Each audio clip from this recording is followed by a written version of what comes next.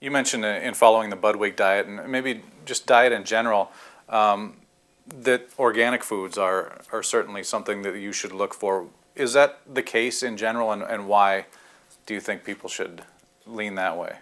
Yeah, I definitely think it's important. For instance, there's, organic produce tends to produce more anti-cancer chemicals, for instance, right? There was a study it was a USDA study on blueberries, and they found that organic blueberries compared to conventional blueberries produce around 50% more of these anti-cancer chemicals. So generally, in an ideal world, we'd all be eating organic all the time. But, we have to work with reality, right, and people's budgets. And, what I always do is I tell people to look at the Environmental Working Group. They have, it's a list of the Dirty Dozen and the Clean 15, right?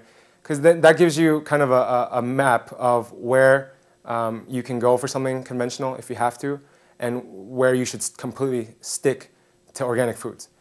But, in general, when you think about it, and a lot of these anti-cancer chemicals, they also relate to detoxification mechanisms in your body too.